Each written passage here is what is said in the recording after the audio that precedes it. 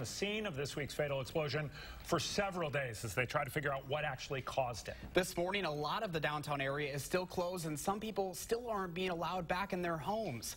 Our Christina Laurie is live in Sun Prairie with the very latest. Christina, good morning. Good morning, Adam and Josh, rather.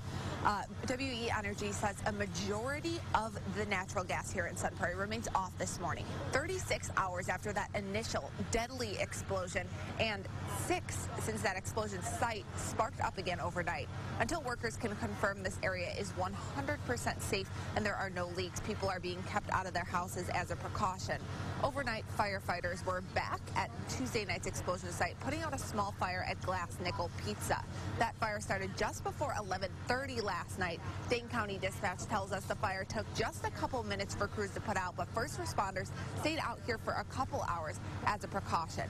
The site is still smoldering, as you can see this morning. This is a new view. We were just let into this area for the first time. If you live in or drive through Sun Prairie, many streets around the downtown area are closed, taped off with this yellow caution tape or orange signs. We have a list of all road closures on our website, channel3000.com. Back to you, Adam and Josh. Just an incredible sight there in Sun Prairie.